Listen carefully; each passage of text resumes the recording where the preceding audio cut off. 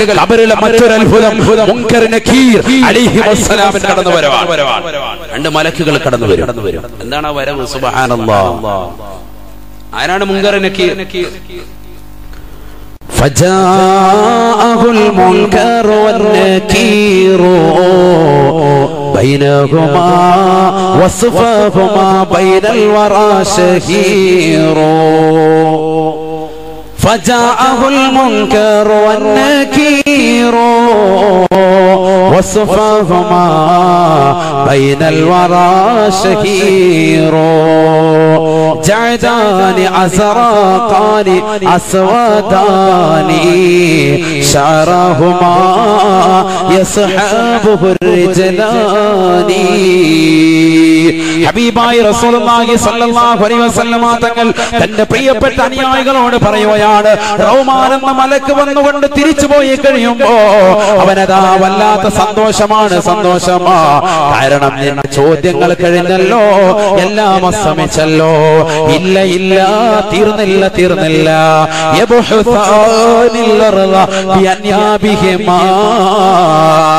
ഖബറിന്റെ ഇരുഭാഗത്ത് നിന്ന് വല്ലാത്തൊരു ശബ്ദമാണ്, ഇരുഭാഗങ്ങളിൽ നിന്ന് വല്ലാത്തൊരു ശബ്ദമാണ്. ഉറക്കത്തിലേക്ക് കടക്കുന്നതാകുന്ന മനുഷ്യൻ കേൾക്കുകയാണ്. അവന്റെ തലഭാഗത്ത് നിന്ന് ഒരാൾ വരികയാ, അവന്റെ കാലിലൂടെ മറ്റേ ആള് കടന്നു വരികയാണ്. തലഭാഗത്തിലൂടെ മുൻകർ വരികയാണ്, കാൽഭാഗത്തിലൂടെ നക്കീർ വരികയാ.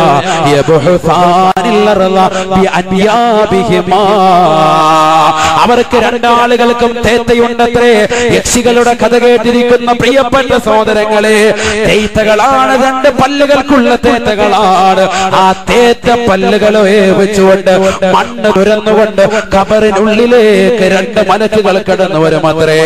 ആ മുൻകറും നക്കീറിന്റെയും പേര് പോലെ തന്നെ പരിചയമില്ലാത്ത ആളുകളാണ്.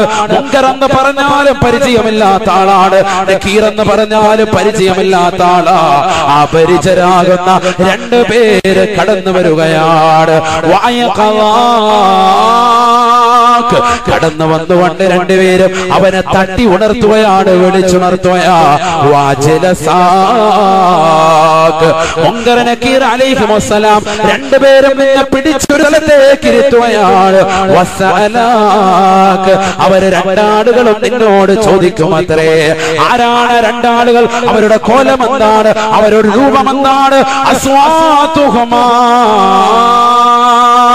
കറഅദിൽ ഖാസിം അബ്സാറുഹുമാ കൽബർഖിൽ ഖാതിം.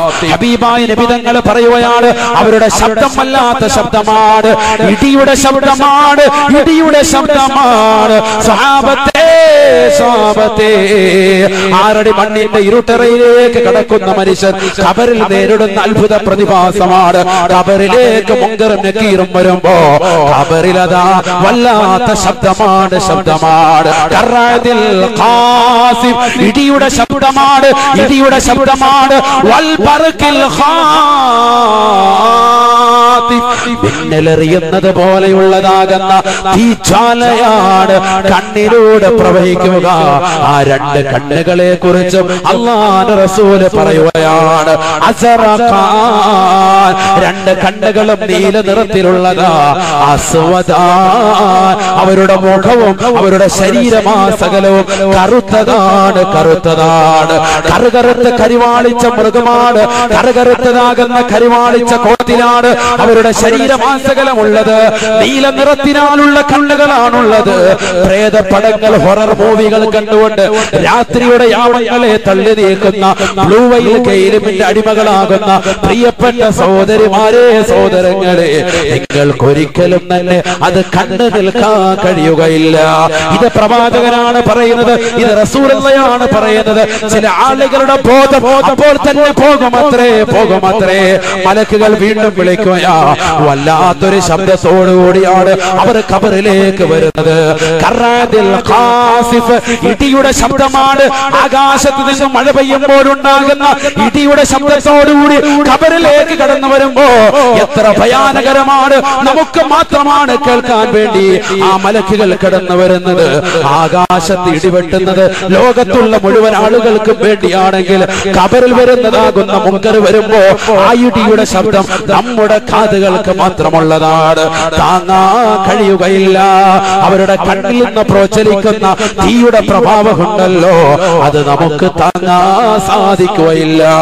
കൽബർഖിൽ ഖാതിഫ്, ആകാശ ലോകത്ത് വരുന്ന മിന്നൽ പിണറുകൾ നോക്കി നിൽക്കാൻ മനുഷ്യ മാനവ നിന്റെ കണ്ണുകൾക്ക് സാധിച്ചിട്ടുണ്ടോ? ഇല്ലല്ലോ, സാധിച്ചിട്ടില്ലല്ലോ. എന്നാൽ ഖബറിലേക്ക് എത്തുമ്പോ മുങ്കറും നക്കീറും വരുമ്പോ കൽബർഖിൽ ഖാതിഫ്, അല്ലാഹുവിന്റെ റസൂൽ പറയുകയാണ്, മിന്നലാണ് മിന്നലാണ് അവരുടെ കണ്ണിലൂടെ ഉണ്ടാവുക എന്ന് ഹബീബുനാ റസൂലുള്ളാഹി.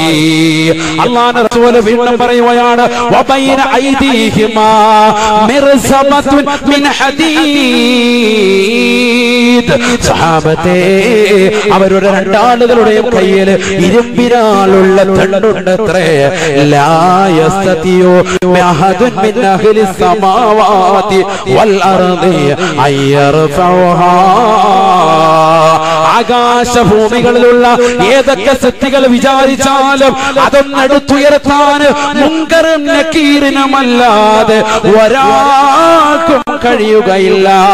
അത്രമാത്രം കട്ടിയുള്ളതാണ്, അത്രമാത്രം ശക്തിയുള്ളതാ ആ രണ്ട് ദണ്ഡുകൾക്കുമെന്ന് ഹബീബുനാ റസൂലുള്ളാഹി. അത്രമാത്രം ശക്തിയുള്ള ദണ്ഡുകളുമായി നീല നിറത്തുള്ള ഇടിമിന്നൽ പിണറുകൾ പോലെയുള്ള കത്തിച്ചൊലിക്കുന്ന തീ പ്രവഹിക്കുന്നത് പോലെയുള്ള കണ്ണുകളുമായി ഇടിയുടെ ശബ്ദവുമായി രണ്ട് തേത്തുകൾ കൊണ്ട് ഖബർ തുറന്നുകൊണ്ട് ഖബറിലേക്ക് തലഭാഗത്ത് നിന്നും കാൽഭാഗത്ത് നിന്നും വന്ന് അവനെ വിളിച്ചുണർത്തി ചാരി നിർത്തിയിട്ട് അവന്റെ മുഖത്തോട് ചേർത്ത് വെച്ചുകൊണ്ട് രണ്ടുപേരും ചോദിക്കുകയാ, ദൂരെ നിന്നല്ല അടുത്ത് നിന്ന് ചോദിക്കുകയാണ്, പേടിക്കുകയില്ലയോ? ഒരാളുമില്ലാത്ത ഭവനമാണ്, വാപ്പയെ വിളിക്കാൻ വാപ്പയില്ല, ഉമ്മയെ വിളിക്കാൻ ഉപ്പയില്ല. ഈ ദുനിയാവിലൊരു ഇടിവിടുമ്പോൾ തന്നെ ഭർത്താവിന്റെ നെഞ്ചത്തേക്ക് ചാരിക്കടക്കുന്ന പെങ്ങളെ, ഈ ദുനിയാവിൽ ഒരു വിഷമം ഉണ്ടാകുമ്പോ ഉമ്മ എന്ന് നിലവിളിച്ചുകൊണ്ട് ഉമ്മയുടെ മാണിത്തടത്തിലേക്ക് ഓടിച്ചെന്ന് അഭയം പ്രാപിക്കുന്ന മക്കളെ, എവിടേക്കാണ് നിനക്ക് പോകാൻ കഴിയുക? ഒരൊളിത്താവളവുമില്ല. അല്ലാഹുവിന്റെ റസൂല് പറയുകയാണ്, അവനോട് ചോദിക്കുകയാണ്, മന റബ്ബുക, മന റബ്ബുക, ആരാണടാ നിന്റെ റബ്ബ്, ആരാണടാ നിന്റെ റബ്ബ്? ഈ ദുനിയാവില് മമ്മൂട്ടിയെയും മോഹൻലാലിനെയും ദുൽഖർ സൽമാനിനെയും സിനിമാ താരത്തെയും കൊച്ചിയിൽ വന്നിറങ്ങിയ പോൺ സ്റ്റാറാകുന്ന സണ്ണി ലിയോണിനെയും ഒക്കെ ആരാധനയുടെ മണൽപ്പട്ടിലേക്ക് എടുത്തു വെച്ച തമ്പുരാക്കന്മാരെ ഹൃദയത്തിലേക്ക് എത്തിയ സഹോദര, നീ പറയുമത്രേ, വിളിച്ചു പറയുമത്രേ, റബ്ബി ലാ അദ്രി,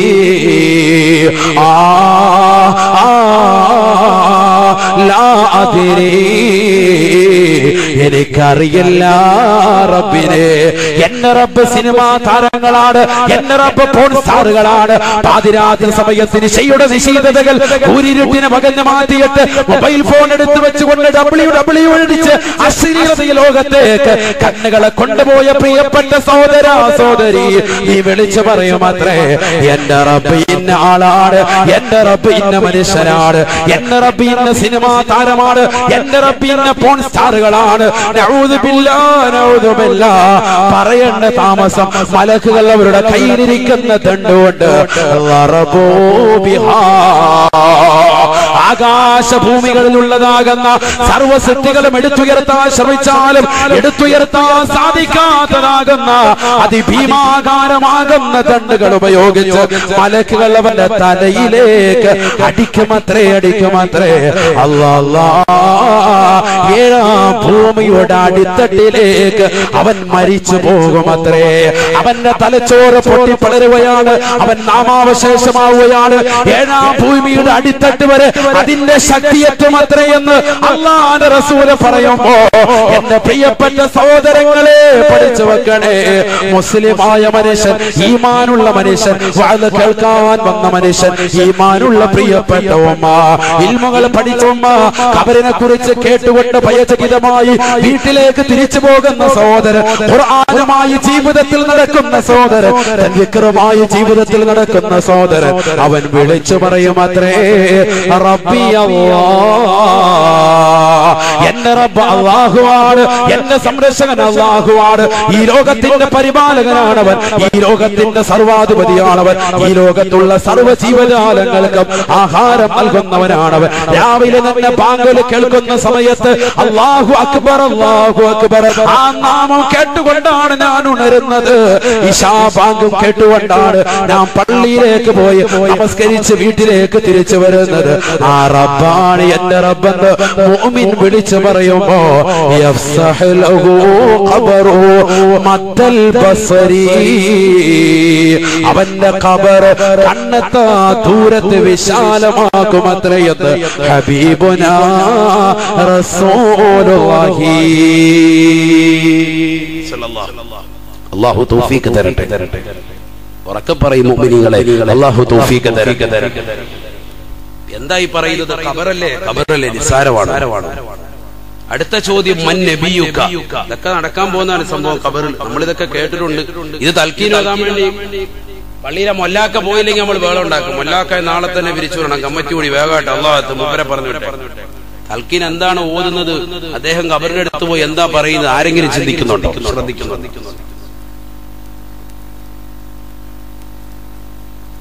ഖബറിന്റെ അടുത്ത് പോയി അദ്ദേഹം പറഞ്ഞു കൊടുക്കുക. ഇതൊക്കെ ഈ ചോദ്യം പറഞ്ഞു കൊടുക്കും, ഉത്തരവും പറഞ്ഞു കൊടുക്കും. അതുകൊണ്ടാണ് പറയുന്നത്, മരിച്ച ആളുടെ ഖബറിന്റെ അടുക്കൽ ഒരു ഒട്ടകത്തെ അറുത്ത് അതിന്റെ മാംസം ദാനം ചെയ്യുന്ന സമയം വരെ നിങ്ങൾ നിൽക്കണം. അത് ശക്തമായ സുന്നത്താണ്. മുഹമ്മദ് റസൂലുള്ളാഹി. അതിന് എത്ര സമയം എടുക്കും? ഒട്ടകടയ്ക്കട്ടെ, നമുക്കാർക്കും അറിയാത്തതുകൊണ്ട് ഒരു പോത്തിനെ അറുത്തിട്ട് ഒരു മാടിനെ അറുത്ത് അതിന്റെ ദാനം ചെയ്യാൻ വേണ്ടി എത്ര ടൈം എടുക്കും? നിങ്ങളാരും പോത്തിനെ അറുത്തിട്ട് എത്ര ടൈം എടുക്കും? ശംസുക അനച്ചുമൂടി ശംസുക ഉറങ്ങാണ്. 2 മണിക്കൂർ. 2 മണിക്കൂർ ഏറ്റവും സുന്നത്തായ ടൈം അതാണ്. ആര് നിൽക്കുന്ന 2 മണിക്കൂർ തയ്ച്ച് ആരെങ്കിലും നിൽക്കോ? മക്കള് നിൽക്കോ? ബാക്കിയുള്ളതൊക്കെ പോട്ടെ. മക്കള് നിൽക്കോ? സ്വത്ത് വേദിക്കാൻ വേണ്ടി ആദ്യം പോകുന്നവരായിരിക്കും.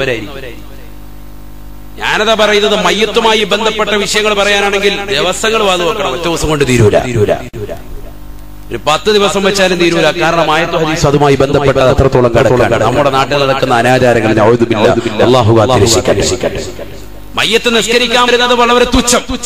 ആ തുച്ഛമായ ആളുകൾ തന്നെ പള്ളിയിലേക്ക് കയറി നമസ്കരിക്കുന്നവർ കുറവ്. പള്ളിയിലെത്തിയാൽ തന്നെ ചിലപ്പോൾ വെളിയിൽ നിൽക്കുക. എന്താ കാര്യം?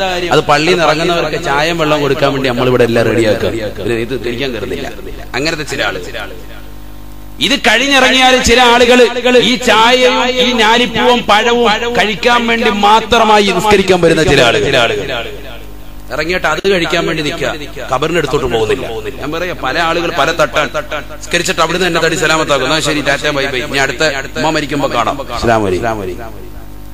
ഖബറിന്റെ അടുത്തോട്ട് പോകുന്നവര്, ഖബറിന്റെ അടുത്ത് പോയാൽ തന്നെ അവിടെ ചെന്നുകൊണ്ട് ആമീൻ പിടിക്കുന്നവർ എത്ര പേർ? ഇങ്ങനെ മാറി നിൽക്കും. ഇതാരുടെ ഖബറാടെ? ഇത് എന്റെ വല്യപ്പാടെ ഖബറാണ്. പുള്ളി ഭയങ്കര പുള്ളിയായിരുന്നു, ജഗദില്ലിയായിരുന്നു. പുള്ളി മരിച്ചു. വേറെ ഖബറിന്റെ അടുത്തൊക്കെ പോയി നിൽക്കുക. ഇതിന്റെ അടുത്ത് വന്നൊന്ന് സലാം പറയാനോ? ഇനി അവിടെ ചെല്ലുന്ന ആളുകൾ തന്നെ എവിടെയാണ് നിന്ന് സലാം പറയേണ്ടത് അതും അറിയൂല.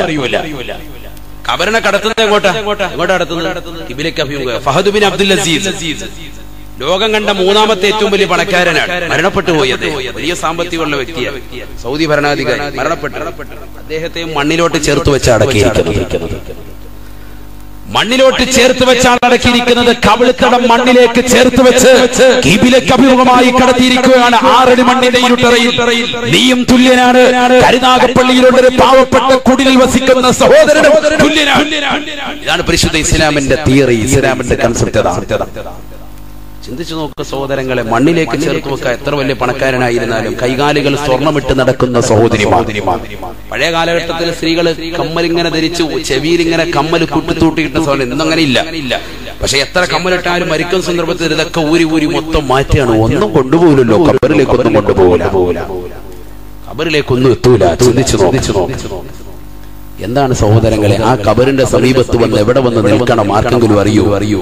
കിബിലയിലേക്ക് അഭിമുഖമായി തിരിച്ചു കടത്തുന്നത് കൊണ്ട് തന്നെ അവന്റെ തലഭാഗത്ത് നേരെ ഓപ്പോസിറ്റ് ചെയ്തിട്ട്, അഥവാ കിബിലേക്ക് പിന്തിരിഞ്ഞുകൊണ്ട് യോ വന്നിട്ട് സലാം പറയാം. കാരണം അദ്ദേഹത്തെ അടക്കിയിരിക്കുന്നത് എങ്ങോട്ടാണ്? കിബിലയിലേക്ക്. ഇപ്പൊ ആ ഭാഗത്തല്ലേ കിബില? അങ്ങോട്ടല്ലേ? ഇങ്ങോട്ടാണ് അടക്കി. ഇപ്പൊ ഞാൻ നിൽക്കുന്നത് പോലെയാണ് മയ്യത്ത് നിൽക്കുന്നത്. എന്റെ മുഖം നിൽക്കുന്നത് പോലെ ഇങ്ങനെ ചരിച്ചു വെച്ചിട്ടായിരിക്കും. അപ്പൊ ഈ ഭാഗത്ത് ഫ്രണ്ടിൽ വന്ന് നിന്നുകൊണ്ട്, അഥവാ സന്ദർശിക്കുന്ന ആള് അവന്റെ പിൻഭാഗമായിരിക്കും കിബിലയിലേക്ക് ആ സമയത്ത്. ഇതൊക്കെ ഉലമാക്കൾ പഠിപ്പിക്കുക. നമ്മളിൽ പലരും അത് അറിയുന്നില്ല. ഇവരും സിയാറത്ത് ചെയ്യുന്നവരുണ്ട്, പക്ഷെ എങ്ങനെയാണ് സിയാറത്ത് ചെയ്യേണ്ടത് അറിയില്ല. പോയി എവിടെയെങ്കിലും നിൽക്കും. ചിലപ്പോ തൊട്ടപ്പുറത്ത് മറ്റുള്ള അടുത്തായിരിക്കും നിൽക്കുന്നത്. ഇവിടെ വന്ന് നേരെ ഫ്രണ്ടിൽ നിന്നുകൊണ്ട് ഇങ്ങോട്ട് നിന്ന് അസ്സലാമു അലൈക്കും എന്ന് സലാം പറയണം. കാരണം അദ്ദേഹത്തിന്റെ മുഖം കിബിലയ്ക്ക് അഭിമുഖമാണ്. അപ്പൊ അതുകൊണ്ട് ആ മുഖത്തോട് ചേർന്ന് നിന്നിട്ട് സലാം പറയാം. മുഖത്ത് നേരെ തിരിഞ്ഞു നിന്ന് സലാം പറയാം. അല്ലാതെ പുറകെ വന്ന് നിന്നിട്ടല്ല സലാം പറയണം. അങ്ങനെയാണല്ലോ ഒരാളോട് സലാം പറയുമ്പോൾ നേരെ മുന്നിൽ വേണ്ടേ? ഖിതാബിന്റെ മുഖാത്തബാകണ്ടേ? ഫ്രണ്ടിൽ വന്ന് അസ്സലാമു അലൈക്കും പറഞ്ഞ് ഖുർആൻ ഓതാനുള്ളത് ഏതാണെന്ന് വെച്ചാൽ അവർ ഓതി. ഫാത്തിഹ ആണെങ്കിൽ അത്, ഇഖ്ലാസ് ആണെങ്കിൽ അത്, യാസീൻ ആണെങ്കിൽ അത്, എന്തല്ലോ ഹത്തോദ് ആണെങ്കിൽ അത് അവിടെ നിന്ന് ഓതി പൂർത്തീകരിച്ചിട്ട് ദുആ ചെയ്യുമ്പോൾ നേരെ ഇപ്പുറത്ത് വന്ന് തലഭാഗത്ത് നിന്ന് നേരെ ബാക്കിൽ നിന്ന് ഖിബിലയ്ക്ക് അഭിമുഖമായി ഇന്ന് ദുആ ഇരക്കണം. ഇതൊക്കെയാണ് ശൈലി. ഇത് കഴിഞ്ഞതിന് ശേഷം വീണ്ടും അപ്പുറത്ത് പോകണം. എന്നിട്ട് അസ്സലാമു അലൈക്കും അവിടെ പോയി എന്നിട്ട് പറയണം. അല്ലാതെ ഉമ്മായി മാപ്പായി കടക്കാറ് പറയുന്നത് അസ്സലാമു അലൈക്കും അല്ല സുഖമല്ലേ എന്ന് വെച്ചിട്ട് ഇതിന് പോലല്ല. അതൊക്കെ ഞാൻ പറഞ്ഞത് ഇതൊന്നും എല്ലായിടത്തൊന്നും കിട്ടൂല. ഇങ്ങനെയുള്ള വാതിലിൽ നിന്ന് കിട്ടിയാൽ അത് ജീവിതത്തിൽ ഉപകാരപ്പെടുത്തണം. അല്ലാഹു തൗഫീഖ് തരട്ടെ. നമ്മളൊക്കെ സിയാറത്ത് ചെയ്യുന്നവരാണ്. നമ്മുടെ മാതാപിതാക്കൾ മരണപ്പെട്ടു പോയി. നമ്മൾ മരണപ്പെട്ടു പോകുമ്പോ നമ്മുടെ അടുക്കൽ വന്ന് 10 പേര് സലാം പറഞ്ഞ് ദുആ ചെയ്യണം എന്നുള്ള നിയ്യത്താണ് നമുക്കും അല്ലാഹു അത് നൽകി അനുഗ്രഹിക്കട്ടെ. സഹോദരങ്ങളെ, ഖബർ നിസ്സാരമല്ല. അതുകൊണ്ടാണ് മലക്ക് വന്നിട്ട് അവന്റെ അടുക്കൽ വന്നിട്ട് ചോദിക്കുന്നത്, മൻ റബ്ബുക, നിന്റെ റബ്ബ് ആരാണ്? ഖബറിലേക്ക് കടക്കുന്ന മനുഷ്യനെ മുൻകർ നക്കീർ അലൈഹിസ്സലാം വന്നിട്ട് ചോദിക്കുന്നു, മൻ റബ്ബുക, നിന്റെ റബ്ബ് ആരാണ്? ദുനിയാവിൽ വെച്ച് തമ്പുരാക്കന്മാരെ റബ്ബായി കരുതിയ ആളുകൾ അവരാണ് റബ്ബി എന്ന് വിളിച്ചു പറയുമ്പോ കയ്യിലുള്ള ഭീമാകാരമാകുന്ന ദണ്ഡ് ഉപയോഗിച്ചവരുടെ തലയ്ക്ക് മേലടിച്ച് അവരെ കൊന്നുകളയുമെന്ന് മുഹമ്മദ് റസൂലുള്ളാഹി. വീണ്ടും അവർക്ക് ജീവനിട്ട് കൊടുക്കും. ചോദിക്കും, മൻ നബിയുക, ആരാണ് നിന്റെ നബി? മാത്രമല്ല നബി സല്ലല്ലാഹു അലൈഹി വസല്ലമ തങ്ങളുടെ ചിത്രം അവിടെ കാണിക്കുമെന്നാണ് മുസ്ലിം നിവേദനം ചെയ്യുന്ന ഹദീസിൽ. അല്ലാഹുവിന്റെ റസൂലിനെ കൊണ്ടുവന്ന് കാണിക്കും ഖബറിൽ. എന്നിട്ട് ചോദിക്കും, അത്രേ അതഅലമു ഹാദർ റജുൽ, ഈ മനുഷ്യനെ അറിയുമോ?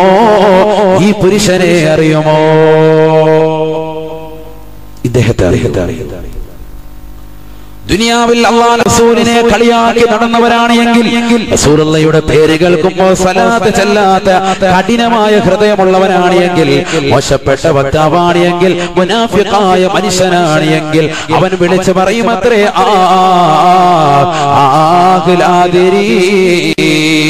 എനിക്കറിയൂല ഈ മനുഷ്യനെ. ജനങ്ങളെന്തോ ഈ മനുഷ്യനെ പറ്റി പറയുന്നുണ്ടായിരുന്നു. അത് തന്നെയാണ് എനിക്കും പറയാനുള്ളത്. എനിക്ക് ഈ വ്യക്തമായി മനുഷ്യനെ തിരിച്ചറിയുകയില്ല. അപ്പോഴും മലക്കുകൾ അവനെ വീണ്ടും തണ്ടുകൊണ്ടടിക്കുകയാണ്. വീണ്ടും അവൻ മരണത്തിലേക്ക് പോയാണ്. വീണ്ടും അവന് ജീവനിട്ട് കൊടുക്കുകയാണ്. അല്ലാഹുവിന്റെ റസൂൽ പറയുകയാ, അങ്ങനെ കാലാകാലം അവനെ ഖബറിൽ ശിക്ഷിക്കുമത്രേ, ഇലാ യൗമിൽ ഖിയാമ. ഒരുപക്ഷേ അത് ഖിയാമത്ത് നാൾ വരെ നീളുമെന്ന് ഹബീബായ റസൂലുള്ളാഹി. എന്നാൽ സാലിഹായ മനുഷ്യൻ, അല്ലാഹുവിന്റെ റസൂലിന്റെ മേൽ സ്വലാത്ത് ചൊല്ലിയ മനുഷ്യൻ, ദീനിന്റെ സംസ്ഥാപനത്തിന് വേണ്ടി നിലനിൽക്കുന്ന ആദർശങ്ങളെ പണയം വെക്കാതെ ജീവിച്ചതായ റസൂലുള്ളാഹിയുടെ പേര് കേൾക്കുമ്പോ ഉറക്കെ സ്വലാത്ത് ചൊല്ലുന്ന മനുഷ്യനാണ് എങ്കിൽ അവൻ വിളിച്ചു പറയും, അത്രേ ഹദാ റസൂലുള്ളാഹ് മുഹമ്മദുർ റസൂലുള്ളാഹ്. ഇതെന്റെ കണ്ണിന്റെ കുളിർമയാണ്, ഇതെന്റെ ഹൃദയത്തിന്റെ തുടിപ്പാണ്, ഇതെന്റെ രോമാഞ്ചമാണ്, ഇതെന്റെ ഹൃദയത്തിന്റെ അഭിലാഷമാണ്, ഇതെന്റെ പരിശുദ്ധ പ്രവാചകനാണ്. ഈ പ്രവാചകരുടെ കാലിന്റെ അടിയിലെ ഒരു രോമമാകാൻ, അവിടുത്തെ കാലിന്റെ അടിത്തട്ടിലുള്ളതാകുന്ന മണ്ണിന്റെ ഒരു അംശമാകാൻ വേണ്ടി കൊതിക്കുന്ന മനുഷ്യനാണ് ഞാൻ. ഹാദിഹി റസൂലുള്ളാഹ്, ഇതെന്റെ റസൂലാണ്, ഇതെന്റെ പ്രവാചകനാണ്, ഇത് ലോകത്തിന്റെ മുത്താണ്, പവിഴമാണ്, മാണിക്യമാണ്, വൈഡൂര്യമാണ്, ഇത് റസൂലുള്ളയാണെന്ന് ആ മനുഷ്യൻ പറയുമ്പോ, ഹബീബായ നബി തങ്ങളെ തിരിച്ചറിയുമ്പോ അല്ലാഹു സുബ്ഹാനഹു വ തആല ഫയഫ്സഹു ലഹു ഖബറുഹു 70,000 മുഴം ദൂരം അവന്റെ കണ്ണെത്താ ദൂരം അവന്റെ ഖബറിനെ വിശാലമാക്കുമത്രേ. 70,000 മുഴം അവന്റെ ഖബർ വിശാലമാക്കുകയാ. വയഫ്തഹു ലഹു ബാബം മിനൽ ജന്ന, സ്വർഗ്ഗത്തിൽ നിന്നുള്ളതാകുന്ന ഒരു കവാടം അവന്റെ ഖബറിലേക്ക് തുറക്കുകയാണ്. അല്ലാഹു മലക്കുകളെ കൊണ്ട് പറയുമത്രേ, ഇഫ്തഹു ലഹു ബാബം മിനൽ ജന്ന, സ്വർഗ്ഗത്തിൽ നിന്നുള്ള ഒരു കവാടം അവന്റെ ഖബറിലേക്ക് തുറന്നു കൊടുക്കണേ സാമത്തെ എന്ന് ഹബീബുനാ റസൂലുള്ളാഹി സല്ലല്ലാഹു അലൈഹി വസല്ലം. അല്ലാഹു തൗഫീഖ് തരട്ടെ, അല്ലാഹു കൂട്ടത്തിൽ നമ്മൾ ഉൾപ്പെടുത്തുമാറാവട്ടെ. ഹബീബായ റസൂലുള്ളാഹി സ്വല്ലല്ലാഹു അലൈഹി വസല്ലമ തങ്ങൾ വീണ്ടും പറയുകയാണ്, വമാ ദീനുക, മലക്കവരോട് വീണ്ടും ചോദിക്കുമത്രേ, നിന്റെ ദീൻ ഏതാണ്? ദീനിയൽ ഇസ്ലാം, എന്റെ ദീൻ ഇസ്ലാം ദീനാണ്. മുഅ്മിനായ മനുഷ്യനാണെങ്കിൽ പറയും, അല്ലാഹു കൂട്ടത്തിൽ നമ്മൾ ഉൾപ്പെടുത്തട്ടെ. കാഫിറാണെങ്കിൽ പറയൂല, അവന്റെ ദീൻ ഏതാണെന്ന് വെച്ചാൽ അത് വ്യക്തമായി കൊടുക്കും, ഇല്ലെങ്കിൽ എനിക്കൊന്നും അറിയില്ല എന്ന് പറയും. അവനെ വീണ്ടും ആ ദണ്ട് കൊണ്ടടിക്കും, ശിക്ഷിക്കും. മുഹമ്മദ് റസൂലുള്ളാഹി വീണ്ടും അവനോട് ചോദിക്കും, വമാ ഇമാമുക, നിന്റെ ഇമാമ് ഏതാണ്? വമാ ഇമാമുക, ഏതാ ഇമാം? ഏതാ? ഖുർആൻ. അപ്പൊ ഷാഫി ഇമാമോ? ചില ആളുകൾ അവിടെ സംശയാക്കാറുണ്ട്. ഷാഫി ഇമാമിനെ ചോദിക്കുക, ആ ചോദ്യം കൊണ്ട് മനസ്സിലാകും. കാരണം വമാ ഇമാമുക എന്നാണ് ചോദിക്കുന്നത്, വമൻ ഇമാമുക എന്നല്ല. അൽഫിയ ഓതാണ് വമൻ വമാ വഅൽ തുസാവി മാ ദുകിർ വഹകദാ ഇന്ദ തയ്യിൻ ശുഹൈർ. മൻ മാ, ഇത് രണ്ടും രണ്ടാണ്. മാ എന്ന് പറയുന്നത് സൂചിപ്പിക്കുന്നത് അറബി ഗ്രാമർ അറിയാവുന്നവർക്കറിയാം, അത് കലായിനെ പരിഗണിച്ചിട്ടാണ്, ബുദ്ധിയില്ലാത്തവർക്ക് ഉപയോഗിക്കുന്നതാണ് മാ എന്നുള്ളത്. ബുദ്ധിയുള്ള ആൾക്കാർക്ക് എന്ത് ഉപയോഗിക്കാം? മൻ എന്നുള്ള പദം ഉപയോഗിക്കാം. അപ്പൊ അവരോട് ചോദിക്കുന്നത് എങ്ങനെയാണ്? ആ ചോദ്യത്തിലും തിരിയും. മാ ഇമാമുക എന്നാണ്, വമാ ഇമാമുക, നിന്റെ ഇമാം ഏത് എന്നാണ്. അപ്പൊ മനസ്സിലായി, മാ എന്നുള്ള പദം ബുദ്ധിയുള്ളവർക്കല്ല, വൈറുകല ആണ്, ബുദ്ധിയില്ലാത്തവർക്കുള്ളതാണ് സൂചിപ്പിക്കുന്നത്. അതുകൊണ്ട് അവിടെ ചോദിക്കുന്നത് ആരെയാണ്? നാം ഷാഫി റളിയല്ലാഹു അൻഹുവിനെ മറിച്ച് ഖുർആനാണ്. ഷാഫി ഇമാമിനാണെങ്കിൽ എങ്ങനെ ചോദിക്കണം? വമൻ ഇമാമുക എന്ന് ചോദിക്കണം. പറഞ്ഞ മനസ്സിലായോ? ഖബറുള്ള ചോദ്യോത്തരം പഠിപ്പിക്കാനേ പഠിച്ചു വെച്ചു. അല്ലാഹു തൗഫീഖ് തരട്ടെ. ഇതൊക്കെ മനസ്സിലാക്കണ്ട, ഓരോന്നും മനസ്സിലാക്കി പോകണ്ട. അതിനാണ് ഇത് പറഞ്ഞത്. وما إمامك إمامي القرآن إمامي القرآن എന്റെ ഖുർആൻ ഇമാമാണ്. ദുനിയാവിൽ അശ്ലീലമാക്കപ്പെട്ടതാകുന്ന പുസ്തകങ്ങളുമായി ജീവിതത്തെ നയിച്ചതാകുന്ന പ്രിയപ്പെട്ട ഉമ്മ, എത്രയോ വാരികളാണ് ആഴ്ചകൾ തോറും നീ വാരിക്കൂട്ടിയത്. കളിക്കുടുക്കുകൾ, ബാലരമകൾ വാങ്ങിക്കൂട്ടിയ പ്രിയപ്പെട്ട മക്കളെ, ഇമാമേതാണ്? ഖുർആൻ ഓതാറുണ്ടോ? ഖുർആൻ പരിചയമുണ്ടോ? മദ്രസയിൽ നിന്ന് വന്നാൽ കളിക്കുടുക്കയെടുക്കാതെ ഖുർആൻ ഒരാവർത്തിയെങ്കിലും ഓതണേ. ഉസ്താദ് പഠിപ്പിച്ച പാഠഭാഗങ്ങളൊന്നും ഓതണേ. ആരായത് ശ്രദ്ധിക്കുന്നു? അമ്മ എന്ന് പറയുന്ന പോലുമില്ല, പാപ്പ എന്ന് നിർദ്ദേശിക്കുന്ന പോലുമില്ല. നമ്മൾ കളിക്കുടുക്ക ശനിയാഴ്ച വരും, മറ്റേത് ചൊവ്വാഴ്ചയും വരും. ബാലഭൂമി, ബാലരമ എന്ത് വേണമെങ്കിലും മക്കൾക്ക് വാങ്ങിച്ചു കൊടുക്കാൻ ആഴ്ച അതൊക്കെ വാങ്ങിച്ചു കൊടുക്കുന്നു. ഉമ്മാക്ക് വേണ്ടി എന്തെങ്കിലും ആഴ്ചപ്പതിപ്പ് കൊണ്ട്, ജ്ഞാന വേണമെങ്കിൽ കെട്ടിയവനിടയ്ക്ക് കൊണ്ട് തരും, വനിത കൊണ്ട് തരും, എന്ത് വേണമെങ്കിലും ഉണ്ട്. റാഹത്ത് വീട്ടിയിരുന്നെല്ലാം വായിച്ചു. പരീക്ഷയാണ്, PSCക്ക് അടുത്ത ടെസ്റ്റിന് എഴുതി പാസ്സാണ്. അല്ലാഹു കാത്തിരക്ഷിക്കട്ടെ. നാളെ ചോദിക്കും, വമാ ഇമാമുക, നിന്റെ ഇമാമയാന്ന് ചോദിക്കുമ്പോ ഞാൻ ഇമാമി എന്ന് പറയേണ്ടി വരും. അല്ലാഹു കാത്തിരക്ഷിക്കട്ടെ. ഞാൻ വെറുതെ പറയാണോ? ഇതൊക്കെ നമ്മുടെ വീടുകളിൽ നിത്യേന ഉണ്ടാ സംഭവമല്ലേ? അത്യാവശ്യ കാര്യങ്ങൾ, പൊതുവിവരങ്ങൾ അറിയണം, വേണ്ട എന്നല്ല, മറിച്ച് നമ്മുടെ ജീവിതത്തിൽ ഏറ്റവും ഉപയുക്തം വിശുദ്ധ ഖുർആനാണ്. അശ്ലീലത ഒഴിവാക്കണം. അശ്ലീലത ഒഴിവാക്കണം എന്ന് പറഞ്ഞ് ജനറൽ നോളേജുകൾ കാര്യങ്ങളൊക്കെ നമ്മുടെ ജീവിതത്തിൽ വേണ്ടത് തന്നെയാണ്, അറിവ് പഠിക്കേണ്ടത് തന്നെയാണ്. പക്ഷെ അശ്ലീല ചുവയുള്ള പുസ്തകങ്ങൾ പരിപൂർണമായി ഒഴിവാക്കണം. ഇല്ലെങ്കിൽ അതായിരിക്കും അവൻ വിളിച്ചു പറയുക എന്ന് ഹബീബ് റസൂലുള്ളാഹി. അല്ലാഹു കാത്തിരക്ഷിക്കട്ടെ. അല്ലാഹു കാത്തിരക്ഷിക്കട്ടെ. വമൻ ഖവാനുക വമൻ ഖവാതുക, നിന്റെ സഹോദരൻ ആരാണ്, നിന്റെ സഹോദരി ആരാണ്, നിന്റെ സഹോദരൻ ആരാണ്, നിന്റെ സഹോദരി ആരാണ്. ഹബീബായ റസൂലുള്ളാഹി സ്വല്ലല്ലാഹു അലൈഹി വസല്ലമ തങ്ങൾ പറയുകയാണ്, സാലിഹായ മനുഷ്യനാണ് എങ്കിൽ, സാലിഹത്തുകളാകുന്ന ഉമ്മയാണ് എങ്കിൽ വിളിച്ചു പറയും അത്രേ, ഇഖ്വാനിയൽ മുസ്ലിമൂൻ വഖവാതിയൽ മുസ്ലിമാത്, മുസ്ലിമീങ്ങളാണ് എന്റെ സഹോദരങ്ങൾ, മുസ്ലിം സഹോദരിമാർ ാണ് എന്റെ സഹോദരിമാര്. അല്ലാഹുവിന്റെ റസൂൽ സല്ലല്ലാഹു അലൈഹി വസല്ലമ തങ്ങൾ തന്റെ പ്രിയപ്പെട്ട അനുയായികൾക്ക് ഇത് പഠിപ്പിച്ചു കൊടുക്കുകയാണ്. ലോകത്തിന്റെ നായകൻ തന്റെ പ്രിയപ്പെട്ട അനുയായികളോട് പറയുന്ന സഹാബ, ഖബറിലെ ഈ ചോദ്യോത്തരത്തിൽ നിന്ന് ഒരാളും ഒഴിവാകുകയില്ല, ഒരാൾ പോലും രക്ഷപ്പെടുകയില്ല.